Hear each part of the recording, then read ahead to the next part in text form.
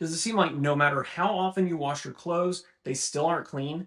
Well, your washing machine and dryer may actually be to blame. And yeah, I know that sounds a little bit strange that the things cleaning your laundry may actually be making them dirtier, but this can definitely be the case. And if you don't properly maintain your washer and dryer, it can cause you some really big headaches. So in this video, we're going to do a deep dive into the best ways to maintain and clean your washer and dryer so that you can finally say goodbye to all of your pesky laundry issues. Oh, and I'll also have a bonus tip that will save you time and effort the next time you do laundry, so you need to be sure to stay to the end to get that. Now, the biggest tip I can give you is to tackle something that we never knew existed on our washing machine.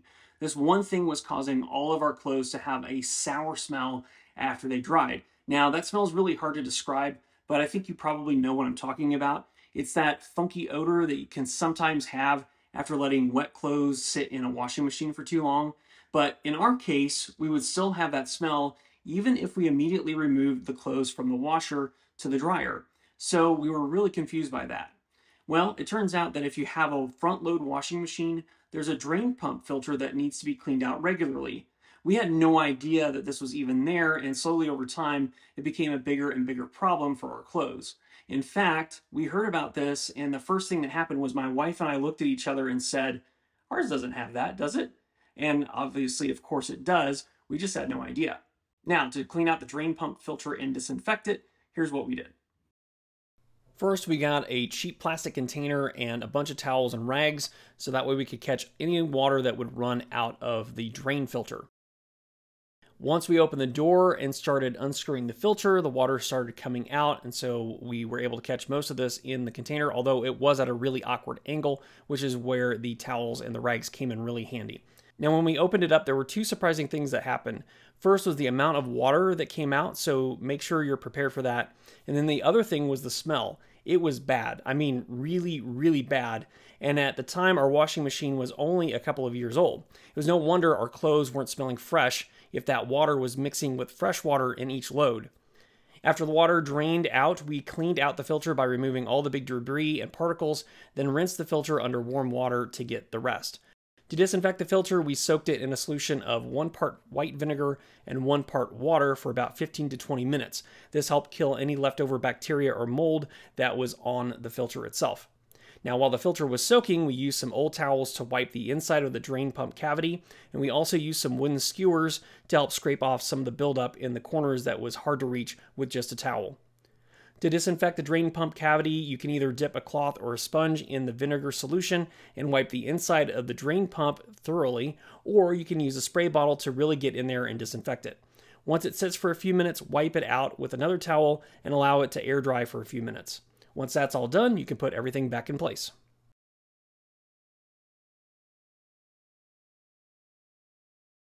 Now, I recommend doing this at least every 2 to 3 months to make sure it's clean and disinfected regularly. That'll help keep all those really, really odd odors at bay.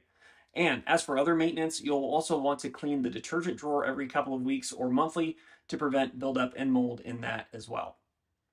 For front-loading washers, it's also a good idea to wipe down the door and the rubber seal to remove any debris and soap residue, and also to keep it dry so mildew doesn't develop. It's also a good idea to keep the door open slightly at all times to allow it to dry out completely and prevent any mold and mildew from growing in that as well. I've seen this time and time again on front-load machines. It causes a lot of issues, and it can be prevented by simply keeping the door propped open just a little bit in order to help get that airflow going. And if you have a top-loading washing machine, the fabric softener dispenser and the agitator should be cleaned every month or so as well to help clear out any residue. To give your washer a deep clean, run an empty cycle with a mix of vinegar and baking soda, or you can use a specialty cleaner like this one here. This will help eliminate any leftover odors and will keep your machine working efficiently. Once or twice a year, you should inspect the hoses to make sure they aren't leaking or damaged. If they're leaking slowly, tighten the connections, and if the hoses are damaged, replace them.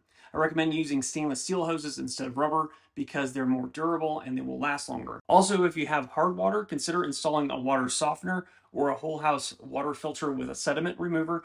That will help reduce mineral buildup and extend the life of your washing machine and make your washer more efficient. Now let's switch gears and talk about the dryer. So the biggest issue or concern you have to focus on with the dryer is lint buildup. It's the enemy of every laundry room for two reasons.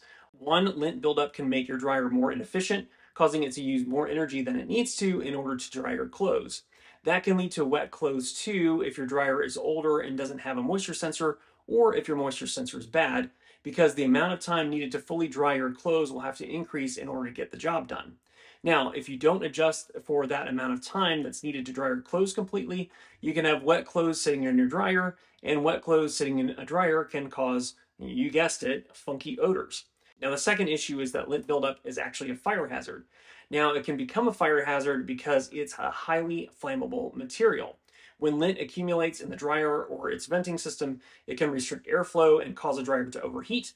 If the temperature gets high enough, the lint can ignite and start a fire. And dryer fires are probably more common than you might think.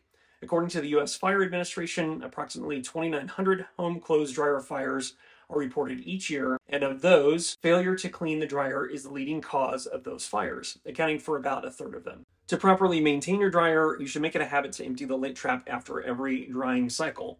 You should also inspect and clean out the dryer vent and the hose, because these places can accumulate lint as well. Now, ideally, you should do this every 3 months or so, but even if you happen to clean it every fall and spring, that's going to go a long way to preventing fires and making your dryer way more efficient. In addition to lint, you should remove any debris that you might find in the hose and make sure it's not kinked, crushed, or damaged when you're putting the hose back in place. You can also get a dryer vent cleaning kit to help brush away caked on lint that can build up over time. Now, these are generally reasonably priced and they can be used over and over again, so they're a really good investment. Now, if you notice your clothes are taking longer to dry than they used to, it could also be a sign that there's an issue with the dryer moisture sensor. So it's important to take care of this sensor as part of your regular maintenance as well.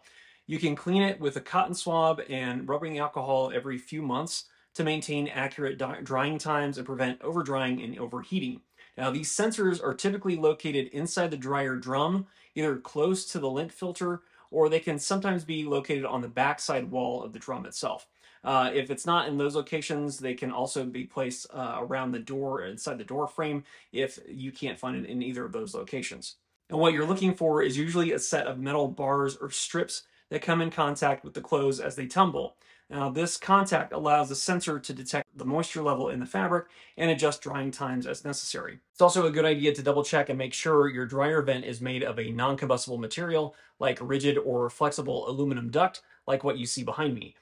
You also need to make sure that it's properly installed as well. Now, sometimes these vents and hoses are made out of a vinyl or a really thin plastic material, and if that's the case, I highly recommend upgrading to either the aluminum foil hose that you see behind me, or even a solid metal ductwork to hook up your dryer to the wall.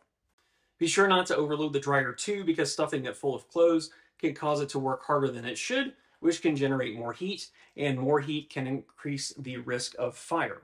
Now, if you've done all of these things and it seems like your clothes are still wetter than they should be, your moisture sensor may actually be bad. Now, to test this, let's go through a series of steps that will help you troubleshoot and identify if, in fact, your moisture sensor needs to be replaced or simply just cleaned. To test the moisture sensor, you can run a simple test using a multimeter. Set the multimeter to the lowest ohm setting, which is the resistance setting, and touch the multimeter probes to the sensor terminals. Make sure to place one probe on each of the metal bars and not both probes on one of the bars. If you place both probes on one bar, you're going to get an incorrect reading. The multimeter should display a reading indicating some resistance. Next, dampen a cloth or paper towel and touch it to the sensor bars. The resistance number should change on the multimeter, indicating that the sensor is detecting moisture. If there's no change or the initial reading shows no resistance, the sensor may be faulty and need to be replaced. And as promised, here's our bonus for watching this video. We put together a free stain removal reference sheet that will save you time and your clothes. So this handy guide covers various stain and fabric types, safe treatment methods, and it will help you ensure that your clothes always look their best and get back to normal. To get it, I put a link in the video description where you can go and download it at no cost, and you won't even have to put in your email address to get it. Just click on the link in the video description below to go pick up your copy of this handy guide that you can leave in your laundry room. All right, that's it for this video. Hopefully you found it helpful, and if you did, I'd appreciate you hitting that like button and even sharing it with someone else that might find it helpful as well. Also, if you're interested in more videos like this one here, I'll have one or two that will pop up here that you can go and watch. Otherwise, I want to say thanks for watching, and I will see you in the next video.